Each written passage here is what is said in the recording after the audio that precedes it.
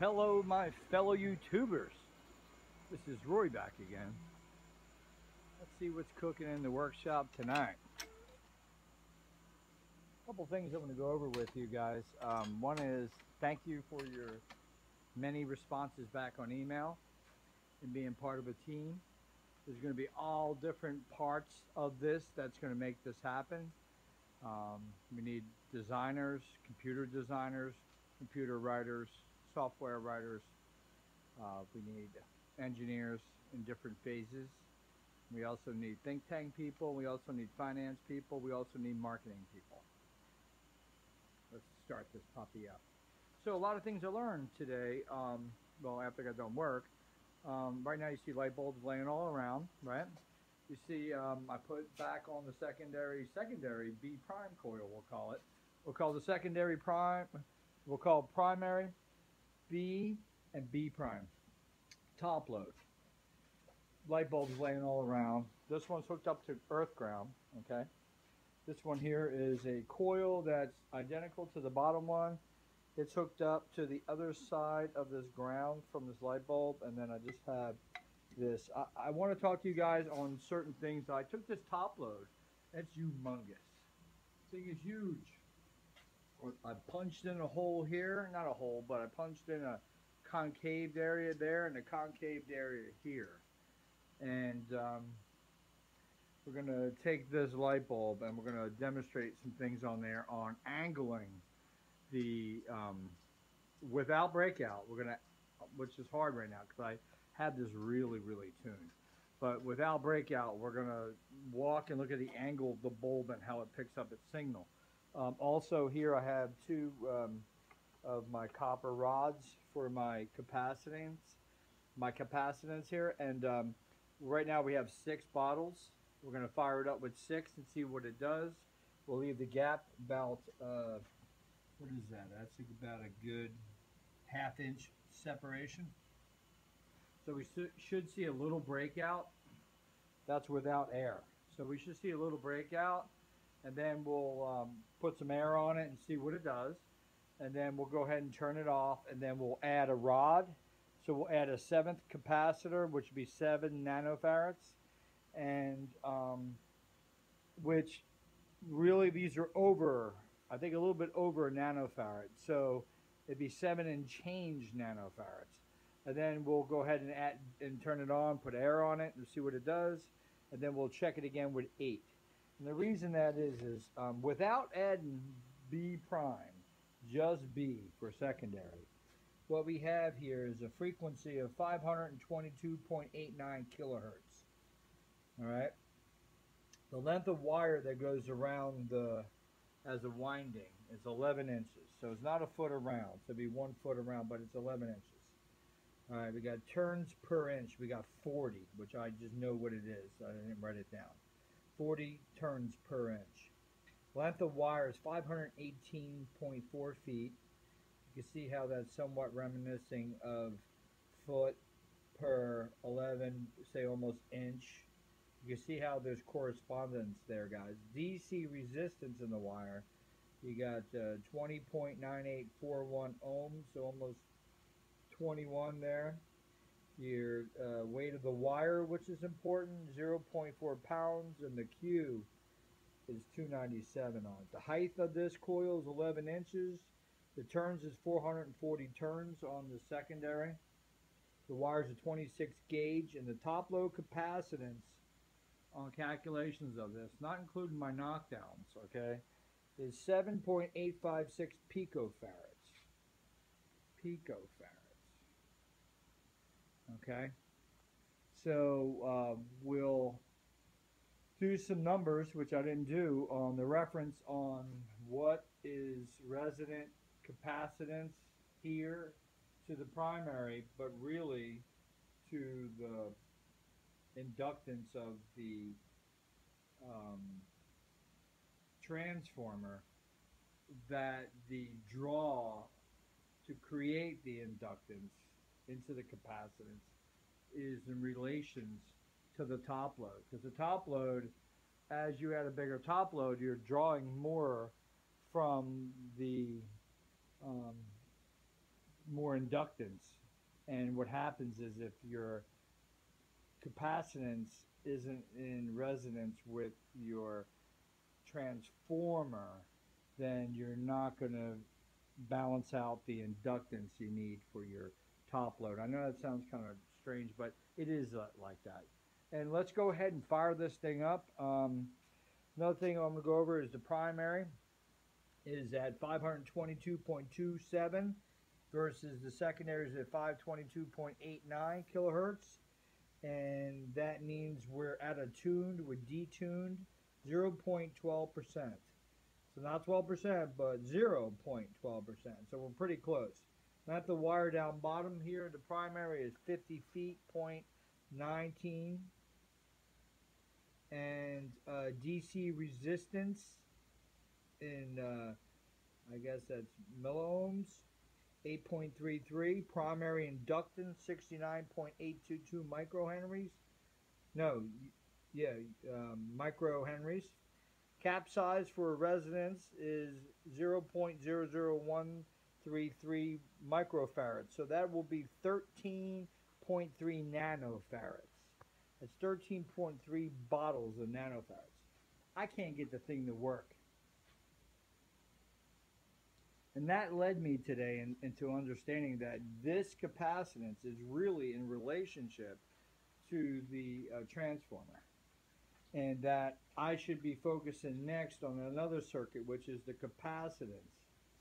That, see, that should go to that, come out of that to a capacitor, maybe some resistance, I guess, or something like that, or I don't know resistance, but maybe something more like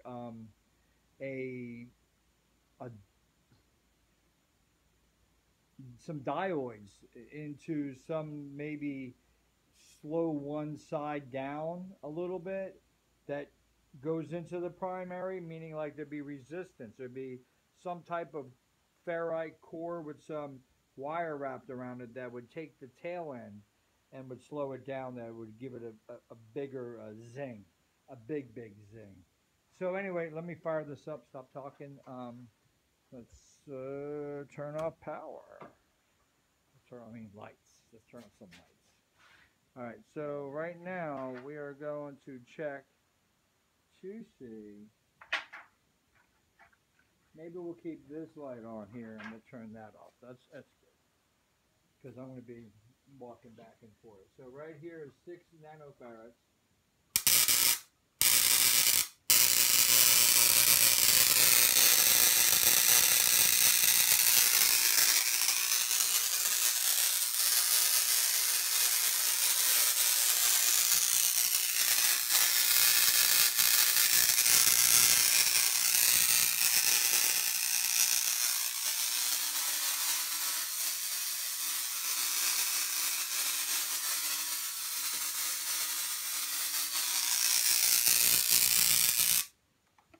That's 6 nanofarads.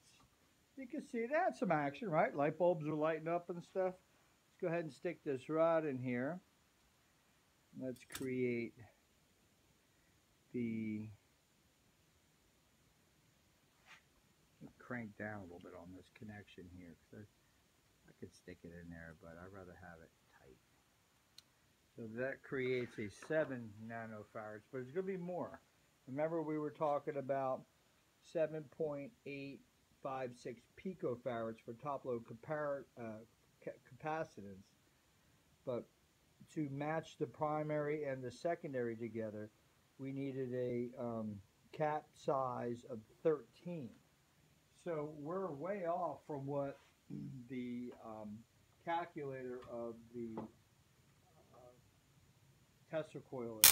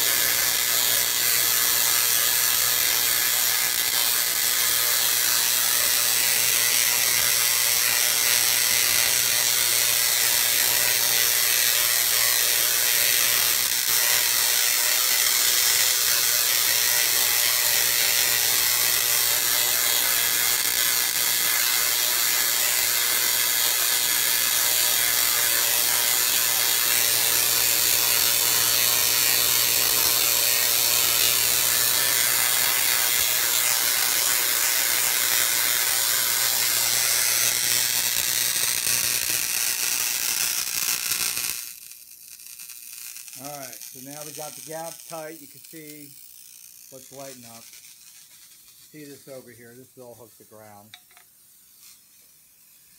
You can also see we have action up there. You got light coming out. So that was adding one more nanofarad to the system. Did all that. Now the problem is, I'm not going to do it right now. Too much ozone in the room. But basically, if I add the 8th bottle, it goes down. It doesn't work as much as it does right now. So that's because I believe that my bottles are over a nanofarad a piece. And I believe that my meter is not telling me the truth. So, alright guys, well, leave your comments. Love the emails, love the comments. I never did Skype before, and I'm gonna set up a Skype. And what I want to do is start interviewing everybody. And I need to put together a list of the qualities that I'm looking for. And please, I don't care who you are, what you do for a living. If you're into this, you want to be part of the future, email me. Go to my last video, get my email me. I won't contact you right away. I have lots coming in, but I have financial people, I have Wall Street people, I have marketing people are all emailing me, and that's what I was really looking to do here, guys. This is big. This is going to be big. Everybody's going to benefit from it. It's a team. It's a team. There's no I in team here, and I know this. You guys. We are the future. We are the new Tesla wireless indoor and outdoor power company. Haven't figured a name out yet.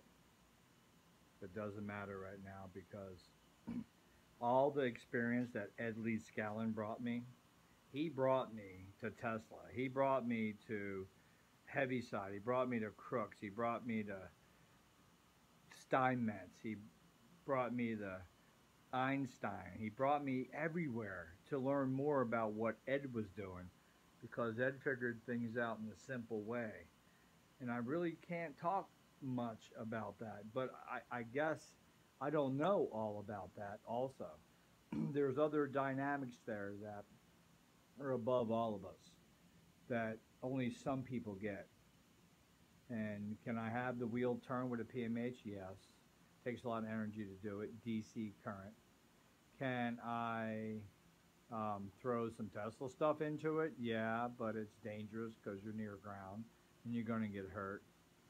It's more about the fundamentals of the universe that goes back to the mechanics of Ed's wheel and to the parts of the unknown on how you use grounds like the pipe and how you oscillate the ground and what the frequency of the ground is and how can you tap in that. And if you are tapping into that, the top peak part of the ground's frequency, say, is at 7.83